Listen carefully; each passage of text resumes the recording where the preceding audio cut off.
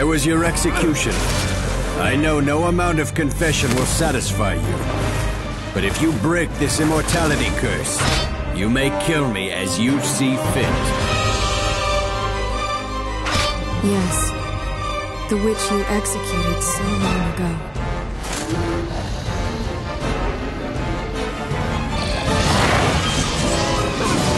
Tell me, you embark on a journey with the man who killed you.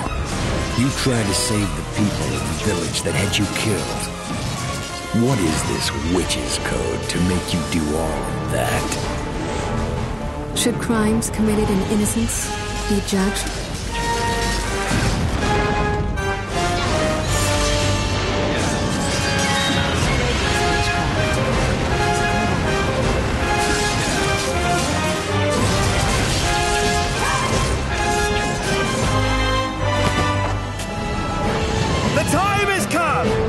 I've been waiting for this moment. Are all witches like that?